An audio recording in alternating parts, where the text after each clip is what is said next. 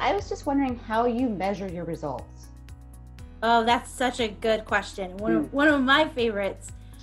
You know, at the core of this program has really been about making sure that we are helping students persist and complete their degree or credential. And early on, we knew that it was going to be really important to measure these results because, you know, what we're trying to do is demonstrate that this benefits hub model is a successful one, and one that eventually we hope we can see both public funding and policy change to help spread and expand.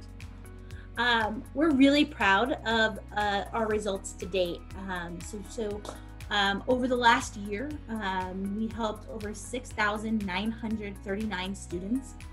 They accessed over 18,200 interventions.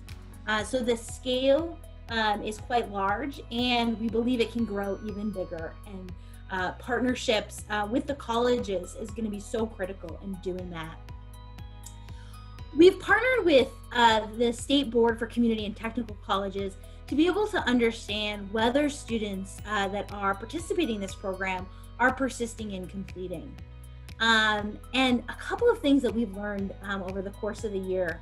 First is that most of our students are receiving multiple interventions. On average, they receive 3 interventions.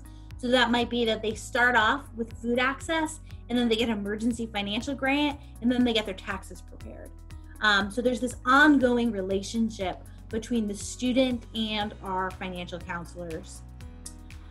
What we found is that over 42% of our students identify as first-generation college students, 28% identify as student parents, and over 59% are multilingual. What we think is most promising, though, is that last year we found that our students are persisting at a 9% higher rate than other students. And for students of color that are enrolled in a Benefits Hub program, they're graduating at a 12% rate.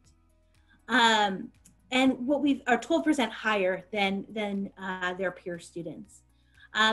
What we know is that those results were before we added additional emergency grants to the overall portfolio. So we think there's huge promise in what we're seeing. We're also part of 3 different evaluations. So we're partnering with folks from around the country to test out this model and share it with other programs that are working on similar activities. And one of our most exciting partnerships is with the Hope Center at Temple University. Some of you may be familiar with Dr. Sarah Goldrick-Rab. She has been a champion for our work since the beginning, and we've collectively secured funding for a multi-year evaluation of the program. And we just looked at the first year results, and they are really promising, and they give us some good direction of areas that we need to improve, both with our programmatic work and our policy work in order to move this work forward. So a lot of evaluation, the early results show that it's promising, and we're excited to keep doing more.